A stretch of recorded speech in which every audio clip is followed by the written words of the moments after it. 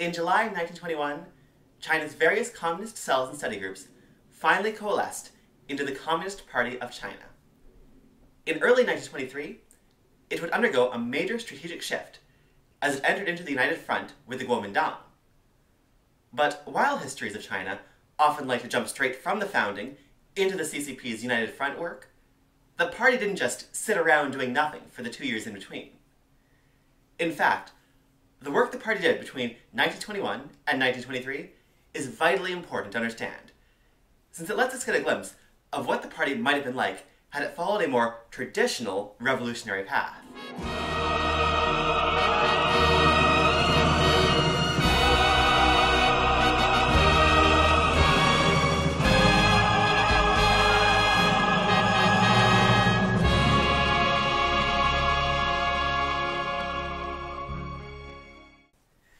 Hi, I'm Emma, and this is Communist Histories.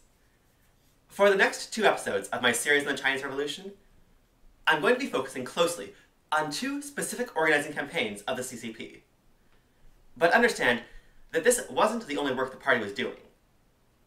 At the first National Congress in July 1921, the party committed itself to organizing labor unions in China's most industrialized regions, to target the nation's small, localized proletariat. And representatives headed out throughout the country, mostly to their home regions. This video will be about 2 of the most successful of these campaigns, in Hunan and Jiangxi provinces. In both of these campaigns, Mao Zedong played a key role. Now, it's important to understand that Mao was not an exceptionally important member of the party at this time. He was the leading party member in Hunan, but that wasn't saying much. Hunan was considered something of a provincial backwater at the time. I'm covering the campaigns that Mao worked on, partly because they were exceptionally successful, but also largely because Mao's later importance in China means that the work he was directly involved in is much more well documented. So I have a lot more to talk about.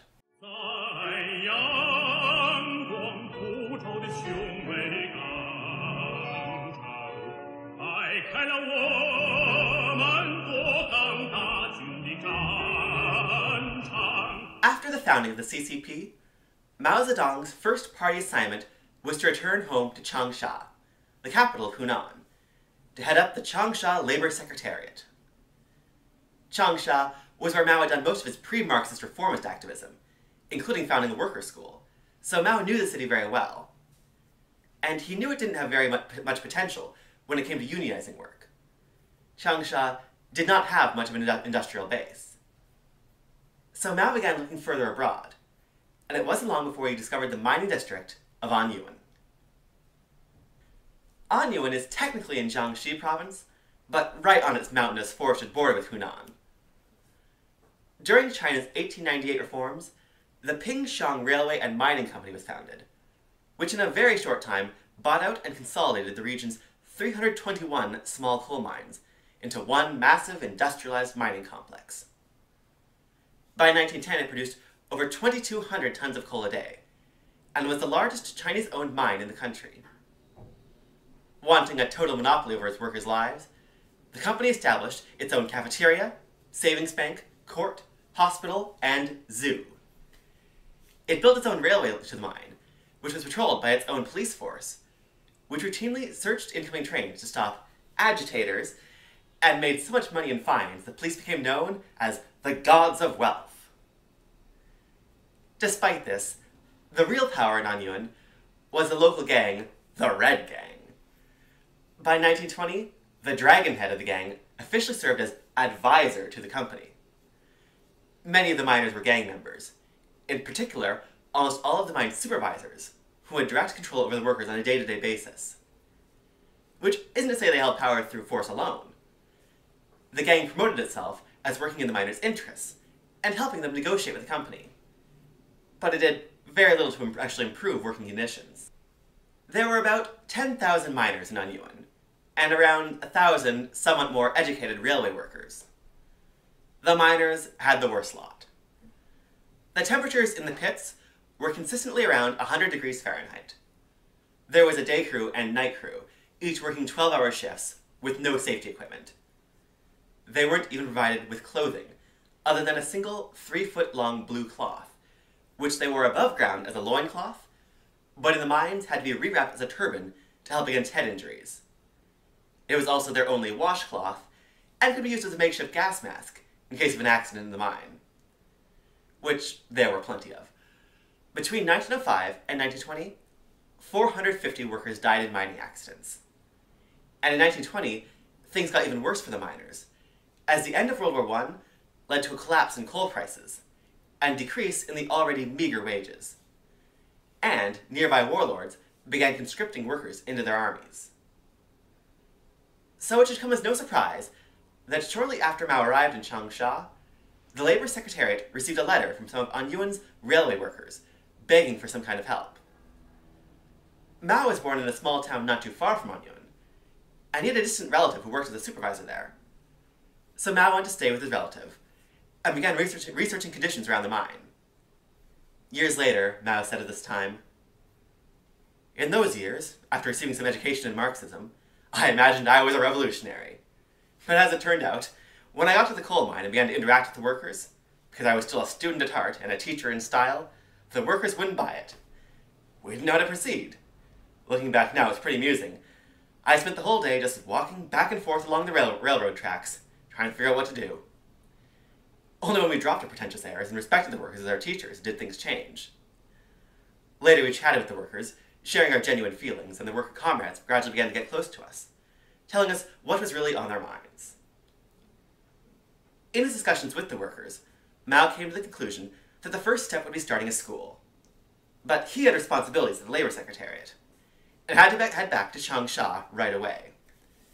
The actual work of starting the school would fall to a young communist recently returned from studying in France.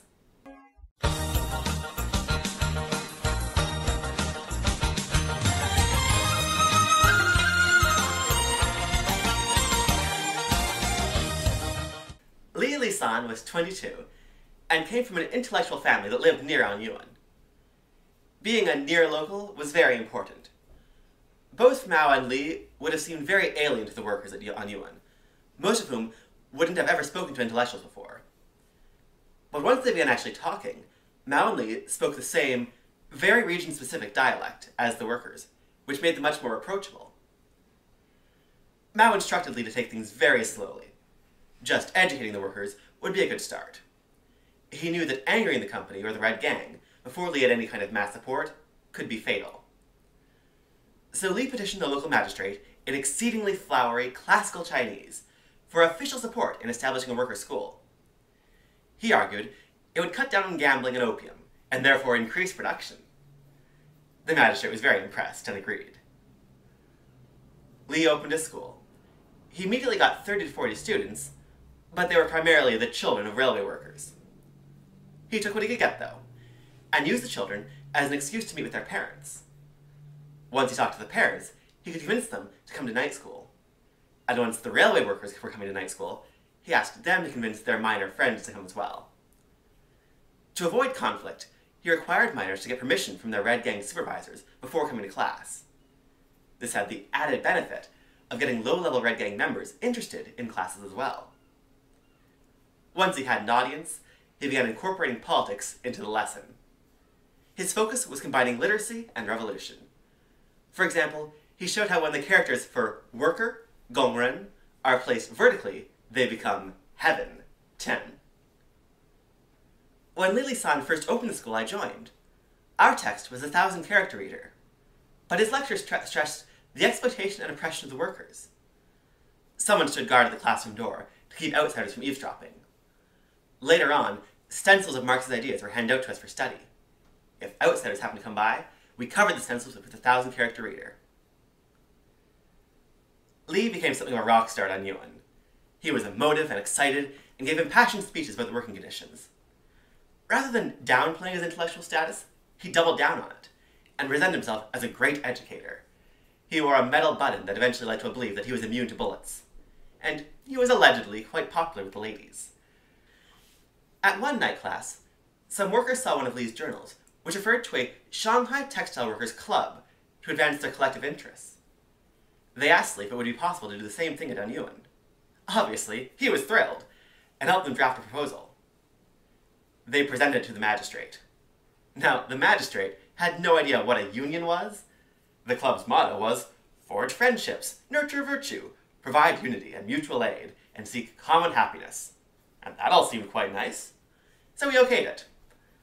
On May Day 1922, the Anyuan Railway and Mining Workers Club was officially launched, with hundreds of members, and Li as director.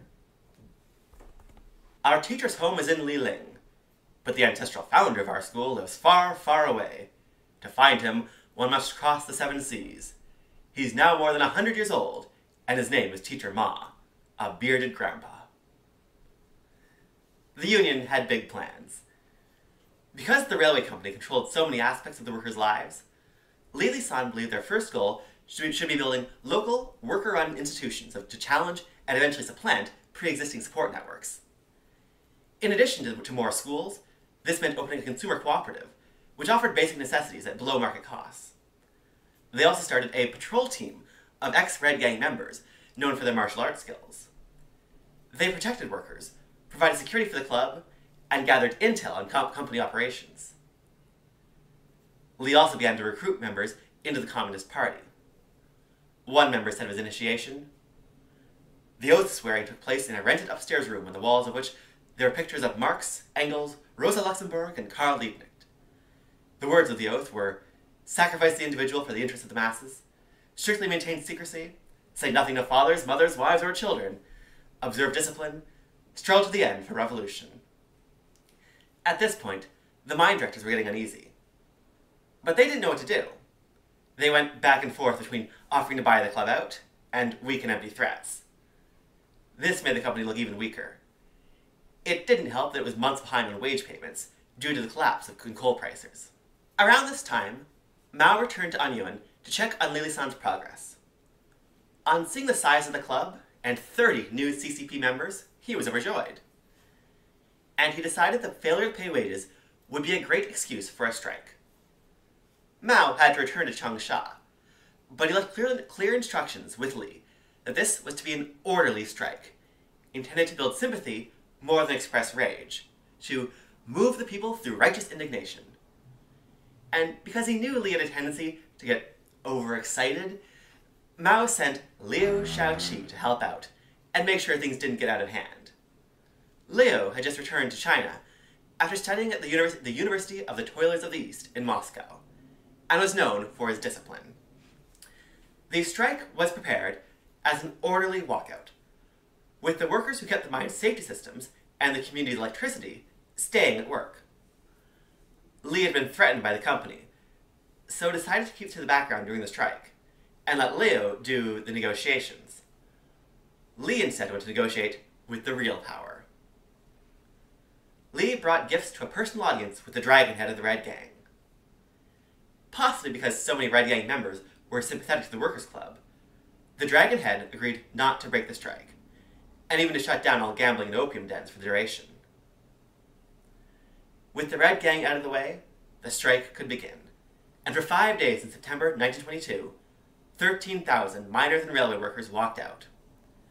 Without their Red Gang goons to break it up, the company had no response, and agreed to almost all the club's demands, including the payment of back wages, improved working conditions, and recognition and financial support for the Anyuan Railway and Mining Workers Club. On seeing how successful the club could be, almost all the 10,000 miners in Anyuan joined up afterwards, making it essentially the governing body in the district. The Red Gang couldn't compete, and its leader left the region. Lisan was considered such a success that the party asked him to travel to Wuhan and Shanghai to help organize there. In his place, Liu Shaoqi became the party's representative in Anyuan.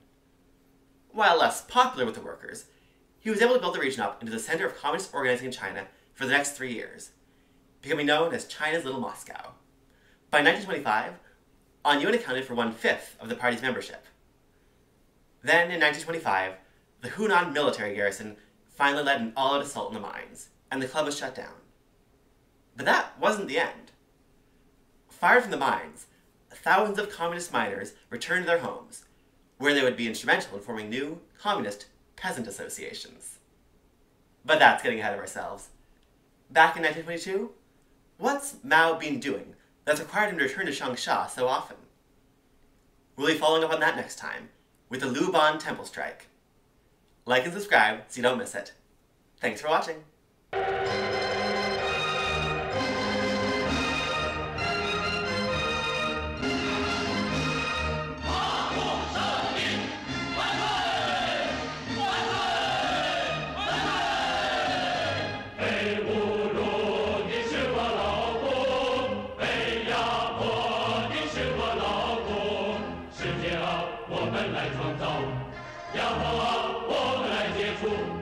创造世界出亚国。